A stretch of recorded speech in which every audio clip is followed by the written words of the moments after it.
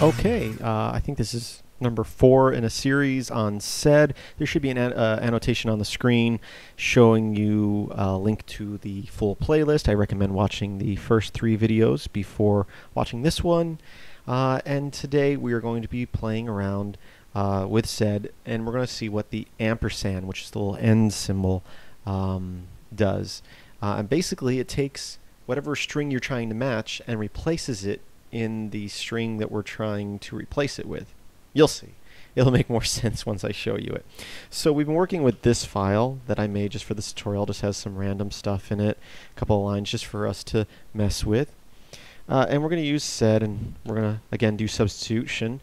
SED does do some other things other than substitution, but it's probably the main thing it's used for. And here we're going to look at, if you remember our last tutorial, this says look for all numeric characters. If I was to do this and have nothing between the second and third /, it's, again, you got to give it an input file. That's just removing those characters. So our 0s, our 1s, and our 5s in this case all were removed, just to show you that. And of course we can replace them like we did with whatever string. I'm just going to say asterisk there like that. But let's say we didn't want to necessarily replace them, but maybe put something around them, like maybe a parentheses around every number that's in our file.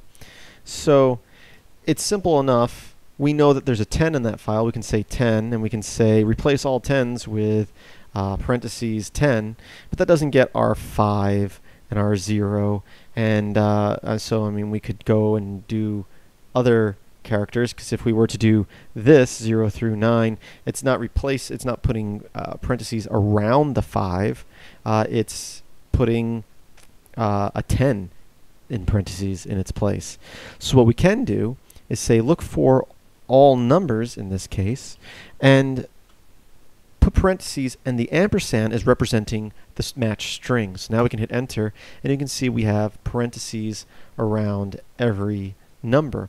But we kind of did split up our 10 here. One solution for that, and it won't work in every instance, but it's one that I know of off the top of my head, is if I remember correctly, if I say again this. So again, if I do this, we're saying look for a number followed by another number, and there's only one instance of that in our file, which is our 10. So we're still missing out on our 5 and our 0. Now that would work if you were trying to put parentheses around all 2-digit numbers, but we're not. We're trying to put it around all numbers. And the technique I'm going to show you right here is going to work for all 1 and 2-digit numbers. I'll have to look up maybe next week, show you a better way of doing this. But if we were to put an asterisk after that, what this asterisk is saying is look for this or this and this. Basically, it's looking at whatever the first part of the string is, whether it has that or one more character after it. So I'm going to hit enter now, and in our particular instance, we have parentheses around the 10, around our 5, and around our 0, because again the ampersand here is saying what string did we match, put it in here. So we don't have to just do parentheses, we can do whatever characters. We can say, oh, surround all numbers with 3 asterisks. There we go. And again, this is saying find either a single digit or a double digit. So again, if we had a 3-digit number in here, this particular technique would not work. And right now, I'm not sure I know how to do more than one. I'd have to look that up. Maybe that will come in a future video. Again, you can also use the ampersand more than once. So here you can see we're doing asterisk 10, and then the asterisk, and then 10 again because we put the ampersand again there. We can also, do ampersand, ampersand, and that will just double every number, not double it mathematically, but double its characters on the screen. So what did we look at today? The main thing we looked at is the ampersand will take whatever match string we have and put it into whatever we're replacing it with. We also looked at a way to find 2 characters or 1 character. You can also do 3 characters. I guess since I brought that up, we might as well look at it. We got time, right? So let's say in our file we've got a couple of THs here and a couple of Ts. So if I did T, let's replace all T's with a couple of zeros. So all capital T's. Oh, sorry, I put the asterisk in there. That's not good, because it's looking for the T or anything else because there's only 1 character there. So I can say TH here. That would be an example. And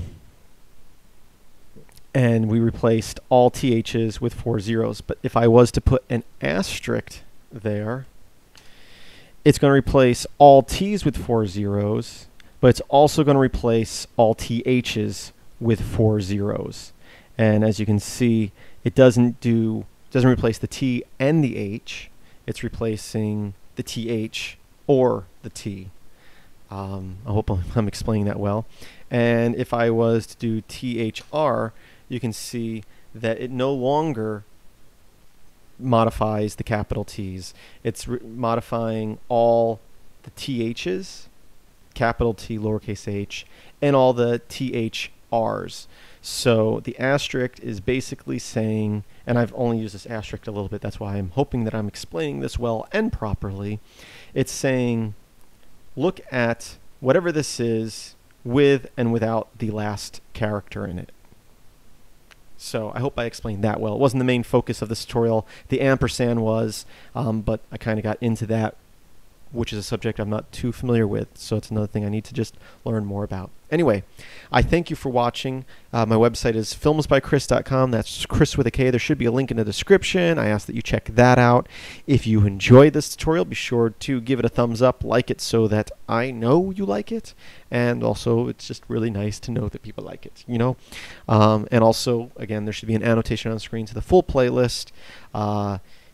This video is being put out on Monday. There's going to be a new SED video every Monday for the next couple of weeks. Mondays are always my shell script or Linux general tutorials, and the next couple of weeks we're going to be working on SED. That is, if you're watching it now. If you're watching this 2 years from now, well, hey, these videos are all already up. The playlist's on the screen, and I might be doing something else on Mondays by then. But be sure to check out the playlist, annotation on the screen, filmsbychris.com, Chris with a K. And again, I hope that you have a great day.